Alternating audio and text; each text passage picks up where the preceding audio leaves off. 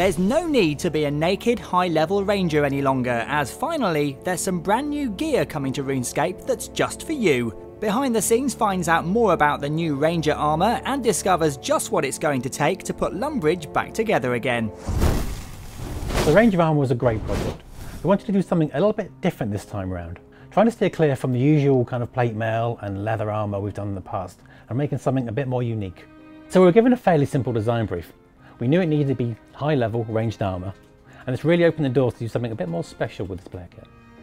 We'll start off with reference gathering, and that can come from anywhere. The internet, books, comic books, taking a picture on your iPhone and bringing it to work.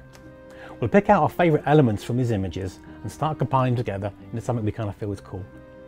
We'll take those and do overpaints on them and kind of try and work it into something kind of coherent which is relevant to the quest we're working on. The initial concept was created pretty quickly. We only really iterated on some of the finer points and refining the silhouette of the player kit. We were kind of worried at first that it was getting a little bit kind of otherworldly, but the more we sat with it, the more we liked it. We'll gather the designers and the modellers together to make sure they're happy with what we come up with. And from there, we'll start making very, very simple models, putting in the game, making sure the silhouettes work and the composition of the level flows nicely. Once we're happy with that, we'll start adding flesh to the bones. We'll start adding more and more detailed models, start adding textures and putting down lights until everyone's happy. It's my job really to work with the design leads and the art leads and trying to produce the best quality art we can within the very tight schedule we have on RuneScape. We're pushing out a lot of graphics into the game world, and it's really important the stuff is delivered on time, on schedule, and looks really, really good. Another piece of content we've been working on this month is the Lumbridge Rebuildathon. The Rebuildathon is just like everybody coming together to do this, to rebuild Lumbridge and fix it. Let's show the gods what's what. The whole event is a couple of weeks. The more people play together, the more likely the houses are likely to actually be rebuilt in those 14 days.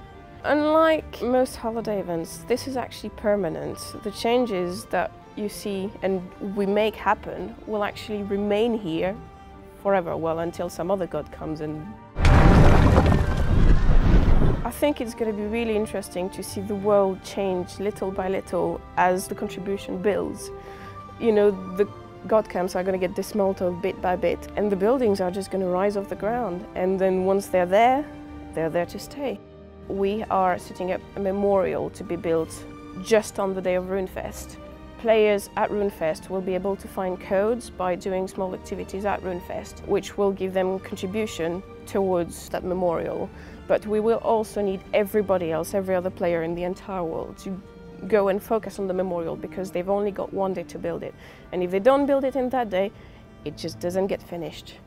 And we do want it finished because it's going to look awesome. Well, I think so. And we can do this together. Mobilize! Next week we're holding our first behind the scenes Q&A with Mod Mark. If there's something you want to know about any of October's updates, let us be your conduit to enlightenment.